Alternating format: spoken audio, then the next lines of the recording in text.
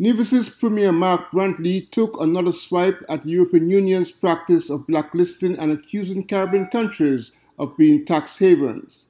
Premier Brantley was invited to speak at the 81st Convention of the Barbados Labour Party held over the weekend.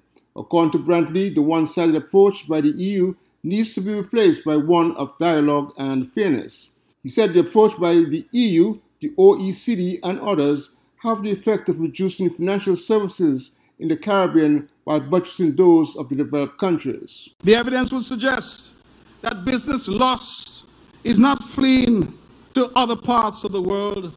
It is fleeing to states in the United States, such as Delaware and Nevada, which are immune from the reach of the EU, the FATF, the OECD, and others.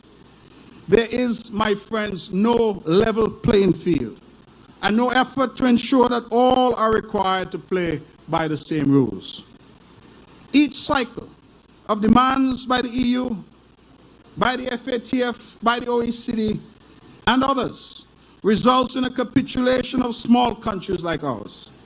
Each capitulation leads to greater and more onerous demands. According to Brantley, one of the harmful results of the one-sided affair could be seen in the process of de-risking, which he said has the potential to cut off the Caribbean region from the global financial system.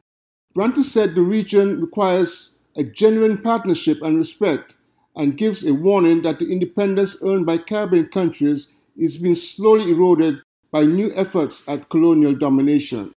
Glenn Barth for SKN Newsline.